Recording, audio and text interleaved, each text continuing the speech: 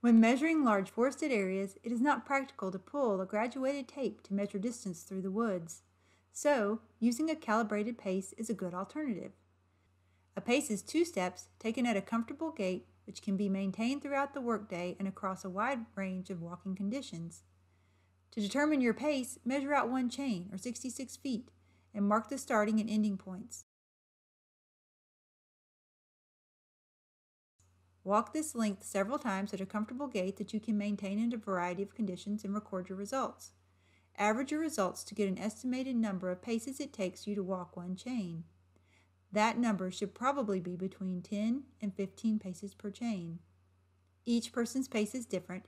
It can change with age, differences in walking conditions, weather conditions, clothing, and other factors. You should determine your pace under different conditions and know when to use different pace factors. With practice, you can use your paces per chain to estimate distances in the field without using a measuring tape.